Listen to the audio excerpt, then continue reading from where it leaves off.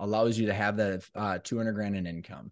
So what we have identified with those 3 targets, Curtis, what income do we want now and along the way until we are financially free? Mm-hmm. 2 is, how does our outside net worth impact our choices with the business? Mm-hmm. And then the 3rd one is the value of the business. Now we know today, what does it need to be worth? So if it's only worth $2 million after everything, the equity value and the net proceeds, we're 500 grand short. So don't sell it yet. Yeah. Right. I mean, yeah. And then we can identify what's that target want to be.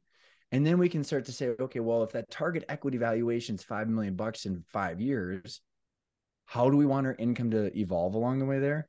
How do we want our role to evolve on the way there? And if you're saving money in the outside of the business too, Curtis, along the way there, you might get to the point. I just had this happen with a client where they needed $1.5 million less when they finally got there because they saved it outside the business, which means then they were able to open up some of their exit options, like maybe do an internal buyout instead of the third party because they don't need all the money out.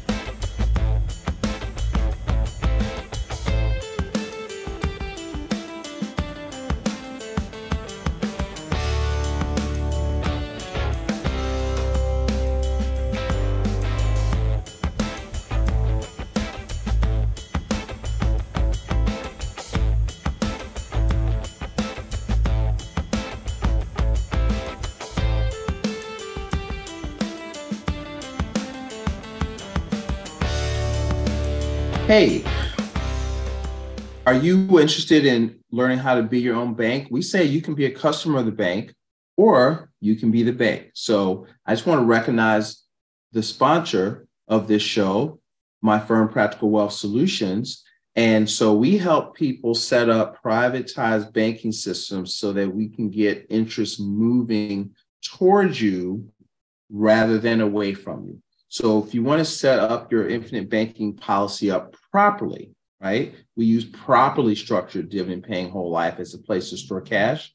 And you want access to a coach that will show you how to integrate this into your investing, to expand your business, to protect your capital from market downturns, taxes, predators and creditors. What I want to do is I want you to go to practicalwealthsolutions.net, go to the bottom. We're going to send you a little mini course on banking, and then you can reach out to us. Or, if you already know you want to do it, you can go right to the set up a strategy session with one of the coaches, and we will get you on the path to be in the bank. Enjoy the show.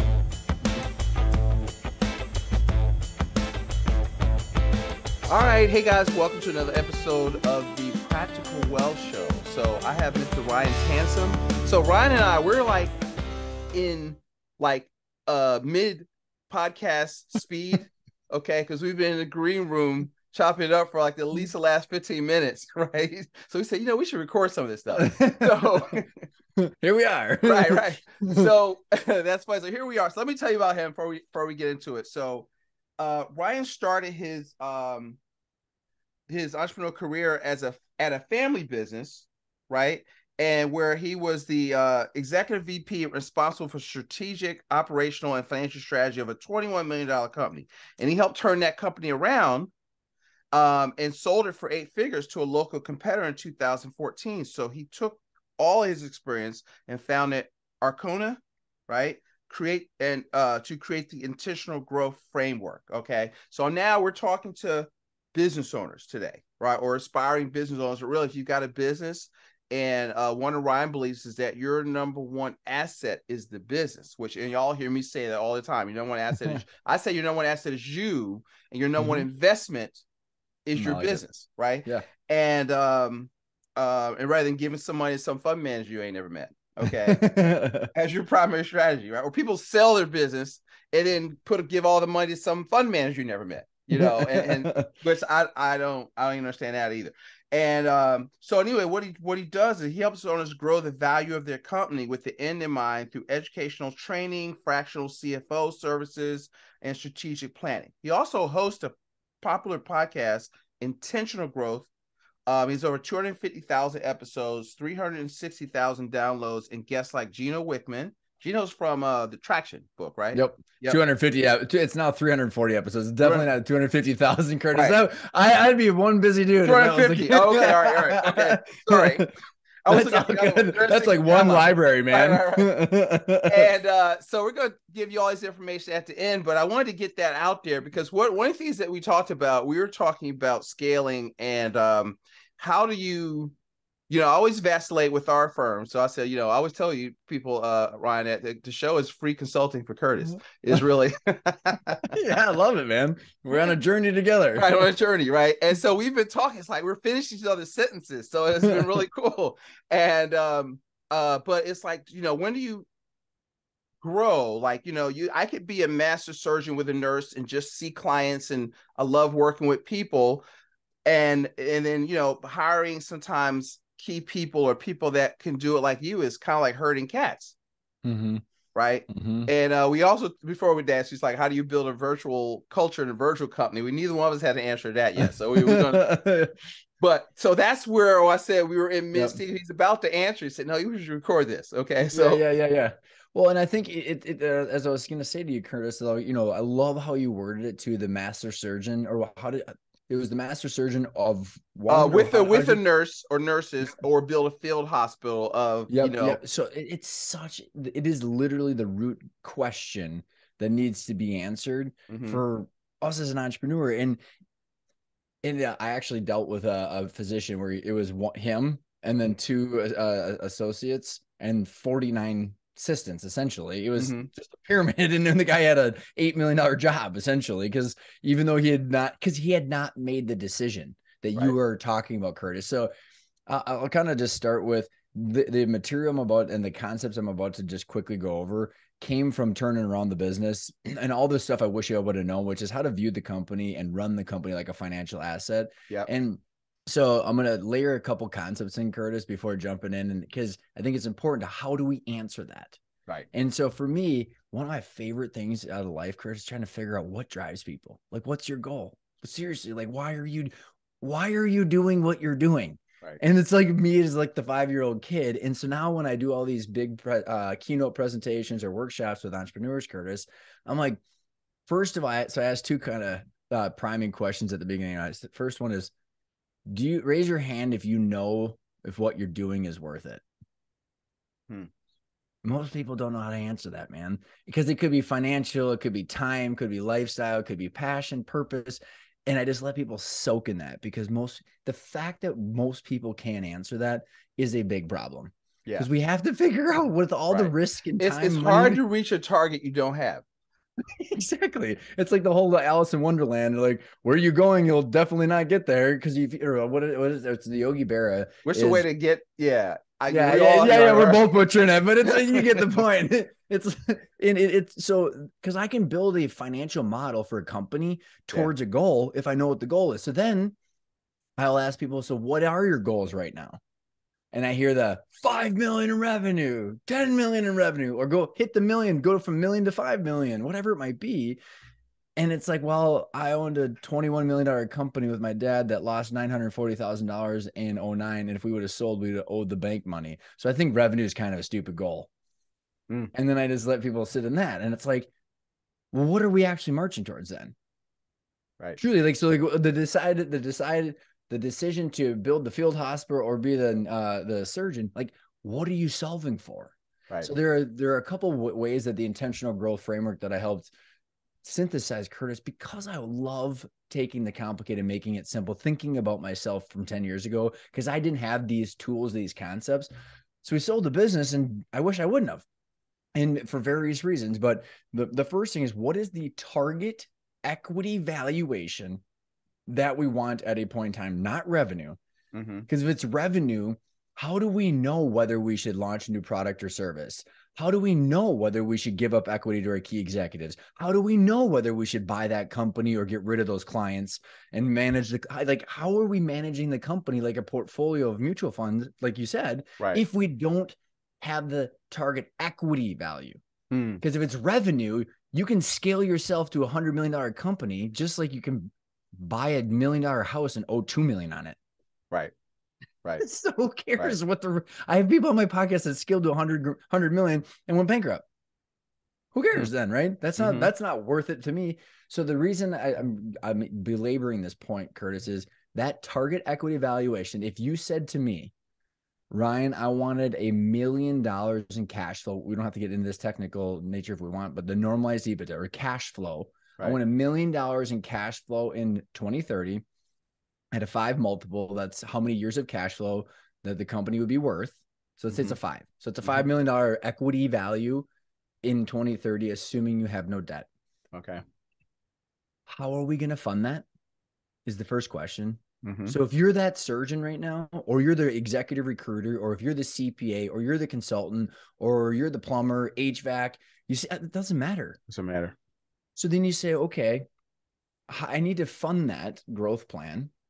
So first I need to figure out how am I going to fund that?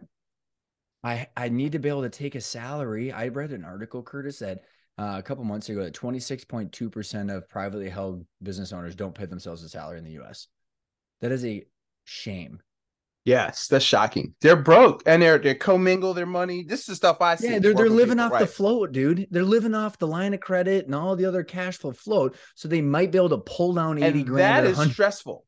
Like I've lived through that, that is we had a $250,000 payroll every 2 weeks, man. And it was never, you got to hit it and you got to hit that before you pay yourself. So my point is target equity valuation. This is what puts everything into perspective. How are we going to fund that? Because then we'll be able to figure out our growth rate. But then we say, okay, well, pay yourself a salary. Like we have to pay ourselves a salary first to make it worth it. Then we have to figure out how we're going to fund it. Then we got to pay our taxes, man. Like everybody pretends that we don't, but like, let's not make this a surprise. Right. And then the fourth thing, Curtis, is if we want additional distributions, so that's essentially cash flow on top of your salary, that's excess. Those 4 things, funding, salary, taxes, and distributions need to be tied to that target equity valuation. Then we have our trade-offs, Curtis, because then like, let's say now we can go back and actually start to answer your question, which is, let's say you say, I need to make 150 grand. That's my salary. Okay. Well, if you're finally making that 150 grand, let's say you're doing 400 grand in revenue and you're like, okay, now I got to figure out, do I want to create the hospital or save money? It's like, well, okay, well, can you afford to reduce your salary or take no more distributions on the way to that 2030 goal? If you say, hey, I'm good, I can pile all the money back in, I don't need to save any, and this is how I want to create my wealth, and I only grow at 6%, like, hey, that's not a big deal, right? Right. However, I want to give you an example so like, let's say that individual said, I can actually make the numbers work of my salary. It can fund itself through cash flow from operations. Right. So I don't have to go take on an investor or debt or anything like that. Let's say you have a different circumstance where I had a gentleman, he came through our training and he had an executive recruiting firm, Curtis, so similar to the example of the surgeon. So they do 2.5 million in revenue. They've got like 6 or 7 employees. It's recruiting. It's legitimately the value of the business is the person's network. Right. So as owner centric as you can get in a business, right? Individuals making some seriously good income. But after going through our training, he's like, because like we're talking about investing for the valuable asset. Right. And he's like, you know what he figured out? I'm not going to create a valuable asset. He said, the amount of work it would take to build the infrastructure, the systems, the processes, the people, and all that stuff over the next 6 years, he would have to forego all of his distributions, reduce his salary to hopefully have a valuable asset. But that's more of a hope. Right. And he didn't need to, because the math between like those 5 or 6 years, he could have pulled all the money out of that company and been lean and mean and saved just as much. Yeah.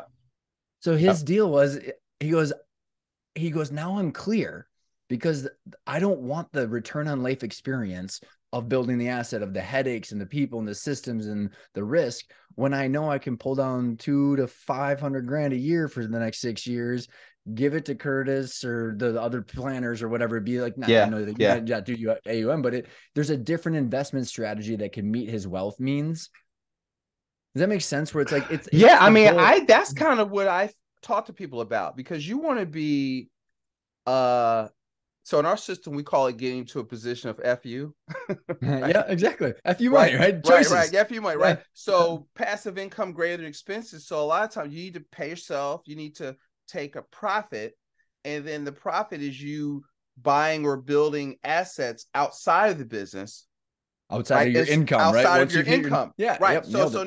now so the business is one thing, and Mm-hmm. then because see what we call investing is, say, look, you want to. I teach the in our system we call it the 3 rules of investing: invest in what you know, invest in what you can control, and don't chase returns. So And pretty much so, everything that is the opposite of what the entire world did for the last 36 correct, months. yes, Would you because like an NFT and backed by some right, crypto? what do you know about it, right? And can you control it? And that's my filter for people. It's like, you don't know, then put in your business, save your money until you figure that out. Okay. Yes. And so I'm the party pooper, like I'm the contrarian. So what's that guy? What's the guy? Earl Lead the Field. I was just reading a Dan Kennedy newsletter. The Strangest Secret guy, Earl Okay. Nightingale, right? Yeah, yeah, He yeah. says, listen, if you walk around, you can't tell what you need to do successful. Just look at everybody else and do the opposite, because the majority is usually wrong. And so true. that's what And I just Curtis, you got to put a link. Charlie Munger just came out with an interview. They released it on Spotify from when he spoke at Massachusetts University, where I believe he graduated, and it's from 2010. And they just published it on Spotify, Curtis. And it's like an hour and 10 minutes of the most sound advice, like you were saying. And he said something like the hardest thing ever is to do normal things when everybody else has lost their mind. right. And it's like, listen, if I don't want to learn about it, I don't do it. Right. Because if I do it, I don't know it, I'm speculating. Right. I'm suffering from fear of missing out. And that's what most people do. And but can I control my business? Can I, do I know the 4 ways to grow revenue of a good business? Then I'm going to focus on that. That's because that's where my expertise lies, and that's where my control lies. And I was looking at the diagram on your website, just seeing it as a business and just breaking it down into different sections. I love that. Right. And could that apply for, I know you probably have a size you work with, but could I work with somebody as an electrical contractor, could a regular business or service business still kind of think the way you think about money? Would that benefit them? About no, not money, but their business. But this is actually, like, to your point, it's actually just thinking about labor, business, and money all at once. And like, if anybody, the amount we've had up close to 500 people go through the training now, Curtis, and like the amount of times it's in the hundreds of people say, I wish I would have known this. And it's like, because all it does is it immediately changes their decision-making framework. Yes. So if you're that plumber, HVAC consultant, CPA, you name it, and you're sitting there going, hey, I've been making 300 grand because it's me plus a couple assistant bookkeepers, or whatever the situation, me or the electrical contractors, the master electrician has a bookkeeper. Essentially, you have like 7 assistants. I mean, and I don't mean that in a derogatory way. It's just like it's a pyramid. Then wouldn't you like to know, if you decided to embark upon a 7-year journey of reinvesting with systems, processes, procedures, and all that stuff, like, wouldn't you like to know what the outcome is going to be before you just guess and work hard for the next 7 years? Because like I said, with that executive recruiter, like, their best decision was not to do that. Right. I mean, like it's how many times they say the best value a financial advisor can give is when the shit's hitting the fan. They get the phone call and they stop people from doing things. Right. Like, that's the best thing that you can have. So I think it doesn't matter where you're at. It's more about thinking through, why are we doing what we're doing, and what are our expectations from our experience and financially. And hopefully those are kind of tied together on the way towards a long-term goal, whatever it might be. I truly do not care what anybody does, Curtis, here's what I want is I just want to be able to talk to people and hear an articulated reason why they're doing what they're doing and how they expect what they're doing is going to get them towards where they want to go. It's so basic, but it's like so rare. Yeah. I talked to a client this morning. I said, listen, I used the if we were, what is it you'd like me to help you with? So if we were having, because she had no idea what she wanted. People tell you what they don't want. Oh, I want to stop working and such, but they can't tell you what they want. I said, well, let's just push this out 36 months. What has to happen or for you to be pleased with your progress? Deer in headlights. It's like, and you got to pull it out of them to get, I said, because listen, it's hard to reach a target you don't have. And there I said, well, what are you doing? Well, I'm actually got my 403B. I'm I want to be able to leave work someday. I said, well, okay. How is typical advice designed to give you cash flow? Because that's what you're telling me. You want to be financially free. I said, well, okay. What you're doing is not going to take you there. So it doesn't right now. We don't need to get into what you need to do because you don't know what you want. And any road will get you there, right? That's the Alice in Wonderland, right? Exactly, and I knew it come back to me, right? And I said, so let's figure out what you want first, and then we'll kind of help you get from point A to point B. And it's this consulting is so I can see what you're saying from a business standpoint because most people are just, what's that old Dunkin' Donuts commercial? We're just trying to make the donuts, and they just get up and totally. right, and go to work. And actually, my dad's phrase, Curtis, was like, man, I just want to sell some boxes. The copiers, they're just boxes. Just sell some boxes, man. And like, and you're so spot on. The amount of times entrepreneurs and founders come through and when they're having our conversation, I had a call this morning. I mean, these people, there's 4 brothers started an HVAC company, like doing like 8 million. And like, I don't know how to do finance. We know how to do plumbing and HVAC. I had a guy that looked at me once, Curtis. He's got a $10 million like consulting business in the biopharmaceutical space. He's like, Ryan, I'm a scientist, man. I don't know how this stuff works. And so it's over and over again. You have someone like my dad, good at selling copiers, good at, chemistry, good at this. And they find a need in the market that finds the demand. And then as long as the hard work and grit meet that demand, there's going to be revenue and gross profit to some extent, but then the managing the cash flow when you're juggling inventory and payroll, it's the juggling of the cash flow and the machine tied to where you want to go. That becomes like the next stage that people find it very difficult. CPAs typically have not run businesses. They know how to move the numbers into boxes. Come on now. Okay. Yes. I'm being very polite. I've been right. Well, and because like commercial bankers, CPAs, attorneys, most private equity firms, they typically have not run a business, Curtis. And I always say like this, when you have to decide on May 14th, how you're going to hit your payroll while funding all your while funding your payables, your receivables, inventory, taking your distributions and staying on track. Should you buy more or less inventory in May? Or should you do those bonuses because everybody's been complaining or not? Who's going to help you decide in that moment when you have a constraint of cash flow and no goal? How are people making these decisions? And that's why business owners are stressed out, because you can't even talk to anybody that's not your peer. They can even begin to understand that all these people, if you mess up, they don't get paid on Friday, right? And most people don't understand. I could tell because I'm like you. I had my family. I'm a 3rd-generation entrepreneur. We had a supermarket growing up. That's so awesome. And so it's like my dad. I heard from the time I was 7, you'll never make any money, work for somebody else. So I never got that go get a good job talk. I went to college. I went to play basketball, right? And I realized the NBA was not looking for 5'11" 2 guards, right? So I got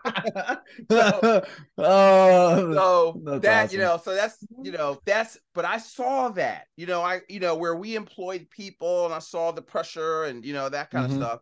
And but I also like running my own life, and you got people, but you have to want to take on that mantle.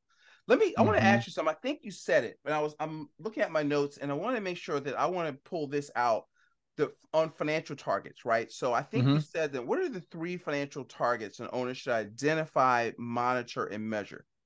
So these three financial targets are principle number 2, Curtis, and it's truly where the personal and business snap together. Okay. Because because the biggest question so many people have is like, yeah, I know my business is the largest financial asset. I don't believe I know how much it'll be worth.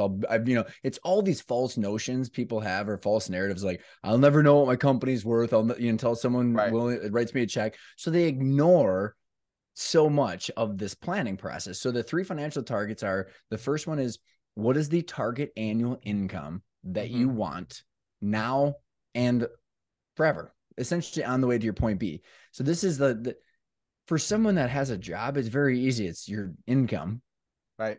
Unless you have some other investments that are producing some, other passive income from your normal W-2 job. But with a business owner, your income is most likely coming from a salary, maybe some distributions, maybe some rent from your building. It's coming from a lot of different areas, which makes it confusing of where am I getting this annual income? Because essentially what we're trying to do in that first financial target, Curtis, is like, how much money do we need per year, whether we have the business or not? And the reason it's so confusing is because most people run things through the business, so they're getting deductions. We need to, by getting this clear, we can figure out, it's actually called an add back and normalized EBITDA. We don't have to get into that, but like, you're getting the business's financials clean, even though you don't have to stop doing this. You're just accounting for it.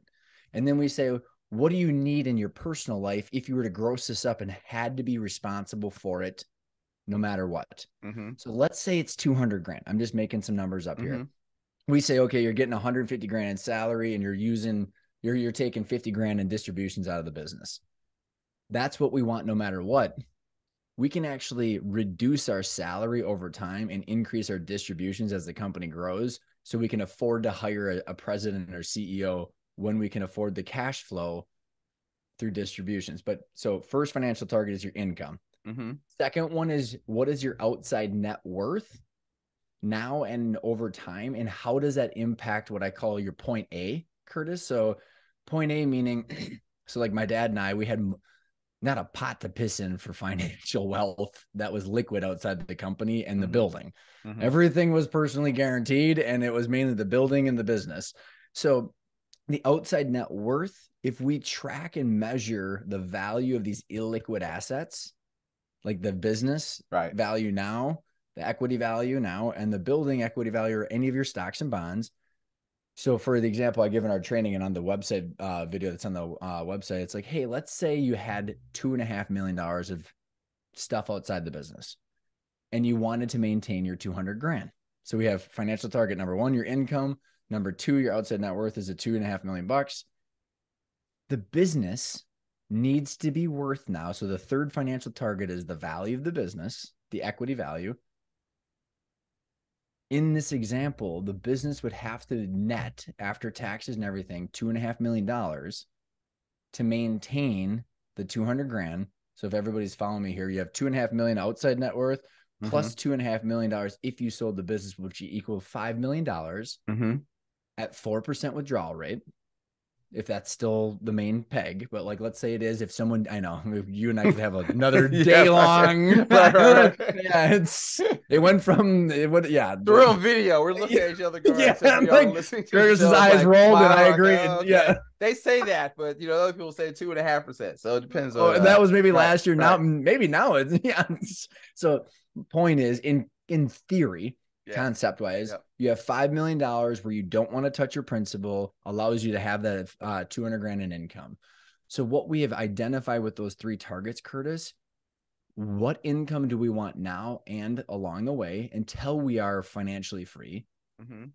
2 is, how does our outside net worth impact our choices with the business? And then the third one is the value of the business. Now we know today, what does it need to be worth? So if it's only worth $2 million after everything, the equity value and the net proceeds, we're 500 grand short. So don't sell it yet. Right. I mean, and then we can identify what's that target want to be. And then we can start to say, okay, well, if that target equity valuation is $5 million in 5 years, how do we want our income to evolve along the way there? How do we want our role to evolve on the way there? And if you're saving money in the outside of the business too, Curtis, along the way there, you might get to the point. I just had this happen with a client where they needed $1.5 million less when they finally got there because they saved it outside the business. Right. Which means then they were able to open up some of their exit options, like maybe do an internal buyout instead of the third party because they don't need all the money up front. Right. Right. So you start to get, the more value you grow, the more choices you have. But I think to your, why you probably called out the 3 financial targets, because this allows us to identify our point A, our point B, yep, and the income we want on the way to the equity growth that we want. Yes, that becomes like the framework, dude. Like without someone clarifying those to me, Curtis, I can't give any advice to anybody. Right. Like, should I sell? I don't know. Right. Should you take on that key executive that wants 25% equity? Should I sell it to him or give it to him? I don't know. Like, and how can you know? You don't know your numbers. You don't even know what you're trying to do. I mean, it's like, then you make bad decisions because you have, the number one, like this is the, somebody said out of the Napoleon Hill's top 17 principles, Think Grow Rich, or like some of the older ones, right? And one of his principles that people hate that least like is accurate thinking. Right. And so that's what you're making people do, have accurate thinking, because if you have inaccurate thinking, you have inaccurate results, and that's disaster. And you kind of got to hone in on that. That's so powerful what you're doing. Oh, you just nailed it, man. And I love my dad to death. If he listens to this, I mean, we were business partners, best friends, father, son, mentor, mentee, all the swirling roles in one. My dad runs off of emotion, man. He could wake up, have one idea on the way to work, and then by noon it's the opposite, and then back at 5 o'clock it's back to the beginning. And I'm like, holy shit, man, this is like gonna drive me nuts because I'm the one steering the ship, right? And I'm like, right. Someone said to me recently, like, if you're driving a Ferrari, man, it could be one kick-ass Ferrari on the racetrack, but if that driver is constantly looking out the window, man, you're gonna be sick, and you're probably gonna crash. That's fun. You know what? I feel like I'm taking you all over the place. You know what? Let's go back to, because here's what I always tell people within our firm. We say principles drive strategy, strategy drives tactics, right? And tactics drive behaviors. Okay. And so what I love when I saw principles, like you have the 5 intentional growth principles. So you gave us principle 2. So I want you to kind of expand on your framework for the listeners.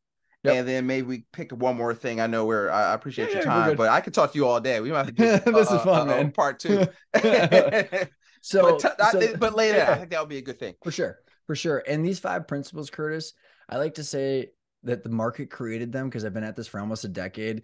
And there used to be 6 principles. They used to be kind of different order. And people would look at me like I'm an idiot. And I'm like, well, that didn't work. I should probably change it.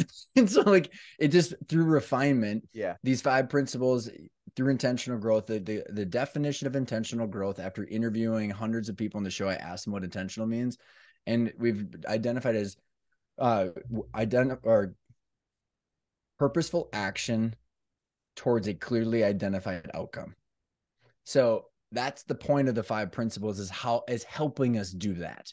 Identifying that clearly identified outcome, and then making sure that our actions every day are purposeful and aligned with where we want to go.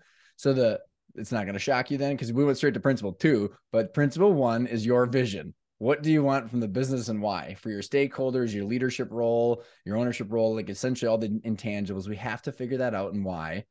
Otherwise, we can't keep going. Yep. Then we layer on the financial targets, because you might say, I want, the whole world. Well, it's like, okay, we can build a plan to go, like then we put the reality of the numbers in principle 2. Principle 3 then is exit options. We bucket them into 5, Curtis. There's the infinite amount of exit options. However, what we did is I categorized all of these 5 exit options by 17 attributes and kind of bucketed them like dogs, cats, horses. It's like, hey, there's a lot of different versions of horses, but like generally there's some common characteristics. So the 5 exit options are internal buyouts. So think family members, partners, managers. Second one is what we call acquisition entrepreneurs. My friend Walker Daiwa wrote the book Buy Then Build. Also like search funds, corporate refugees that leave corporate America to buy a company or something. Third exit option is ESOPs, employee stock ownership plans. Fourth one is private equity. And then the fifth one is strategic buyers, half of which are probably now backed by private equity. But it's super important to understand these, Curtis, regardless of whether you wanted to sell now or in 25 years, because each one of these exit options will impact how the company's valued, how the money gets delivered to the seller, and the seller's degree of control over their role pre and post closing. So we layered those five exit options on top of principle 1 and 2, and now we have this clearly identified outcome. What's the target equity valuation? What do we want along the way? What are the different exit options that we want to march towards, even if it's 15 years? Brings us to principle 4. How do we grow the equity value of our company? So grow value. And we want to grow the equity value of our business by creating sustainable, predictable, and transferable cash flow, therefore increasing the multiple and the equity value of our company, which we call the intrinsic financial value. So it's almost like they can guarantee it instead of hoping that a strategic buyer will come off and just buy them out of the woodworks. That brings us then the fifth principle of your team of advisors. Now that you know who you are, what you want from the business and why, what your financial targets are, all the different ways your outcome can unfold, and you're now growing value intentionally on the way there, build your team so that way you don't have to be the expert in every domain. Right. So many times, Curtis, like we had a bunch of bad advisors, but I will give them a little bit of grace because my dad and I did not know what the heck we wanted and why. So they were throwing spaghetti against the wall, and there was no way that there was going to be an optimal outcome, because if we would have said, here's where we're going and why, and here's how this all works, we would have known whether we had the right people on the team or not. And it would have been easier for us to judge whether they're the right people, but we were just guessing. So those 5 principles, Curtis, really are just what I wish I would have had 10 years ago. So I could have enhanced my decision-making to get what I wanted, to truly go back to the first question of like, is it worth it? Right. I don't know. Right. If it's not worth it, like go to 3M and get a job with a pension. You know what I mean? Right. Because sometimes you're making less money. You're working all the time. You're unhappy. You're out of shape. Your wife's not happy. I mean, it might be either. Sometimes I used to think it would only be for like maybe 10 seconds. Why can't I just be a normal person and, get a job? So I don't have to worry about all this shit. And I was for 60 days, man. I got done with one of the weekly management meetings, and I got up, I went straight to the CFO's office, and I quit. So with no plan. I don't know, man. You might have maybe lasted 5 seconds, maybe not 10. Right. And I was like, oh, no, right. But then I realized I'm unemployable. Yeah. And I just got to fight a little bit hard. I just had to, I knew it was stuff because I knew, in the financial world, I knew people that were doing it, and I had met some of them, and they were unimpressive. So I'm like, my basketball ego is like, if this knucklehead can do it, I can figure this shit out. Right. And so that's my self-talk. Right. And good self-talk, by the way. Yeah. You've got a good angel on your shoulder. Right. And so, now it's working out. Now I'm like, how did I think so small? And now I just see, I feel like there's so much opportunity. I'm in this group called Vistage, who I think you'd be a good speaker for. So I've got 35 Visage speaking gigs booked this year. Oh, already. Okay. I'm hearing them. He would be awesome. Can I get him in my group? And the answer is yes. Yes. And I'm new, so I don't know if I have any juice yet. But but I'm hearing that, and they're like, they asked me, what do you think about the recession? I says, I don't know. I'm not planning on participating in the recession. And they're looking at me like I'm crazy. Great answer. I love it. I'm not going to, because I will get better, and because I'm not waiting for some president or some, the economy to fix my business. I'm going to kick if they reduce the taxes by 2%, you're not gonna it's not gonna all of a sudden magically make your whole world, right? No. I'm going to take market share. I'm going to. I had my best year ever up until last year during COVID, because I decided, okay, I'm still open. There's some people who still have money that I can serve. And I went to work. I was already virtual, and I just put my head down, and, you can be a victor or a victim. I decided to be a victor, and we hit it. And that was my message to our clients. But that is so powerful. I think you're right, though, because it kind of goes back down to your your comments about risk and how we can get such high returns in our business. Yeah. The same, even though it's such a good argument to do that because of how much we can control, it's also a blinder that we have where we have too much rose-colored glasses sometimes if we're not objective. So the same goes for a negative, but maybe as we're getting closer to wrap up here, I think about, there's this one story, Curtis, that I heard about risk that was so impactful to me. And it was talking about the perception of risk. So, and this person told me, like, if you can imagine a gymnast that's on the balance beam and they're doing backflips and whatever on this thing, and then they go to the end of the balance beam after doing all those ridiculous things, and they do a triple backflip and they land the thing perfectly. So that, in this example, that gymnast, that Olympic gymnast, lands that 98% of the time. I can't even stand on one. Right. So to them, I'd be like, you should start a different sport, like soccer. That's what I played. Right. And they're going like, I can do this in my sleep. And I'm like, well, you know, it's risky for you. And they're like, I land this 98% of the time.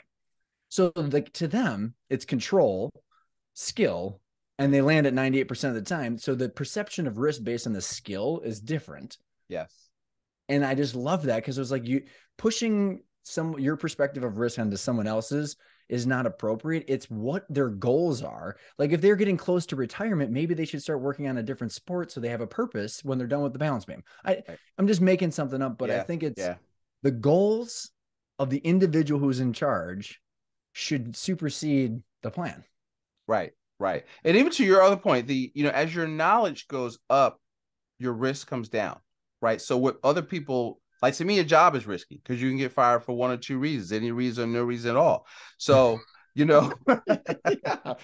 view that as extremely risky, right? Or me too. Yeah. And so it's your perspective where people are uncomfortable, living on commission and not knowing if, everybody's in business on commission because you don't know if anybody's going to go to your site and take an order.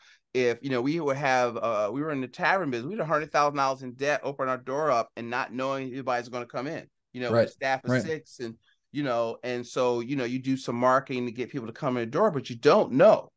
And so one employer told me once, he goes, the employer said, every 2 weeks during payroll, we're even.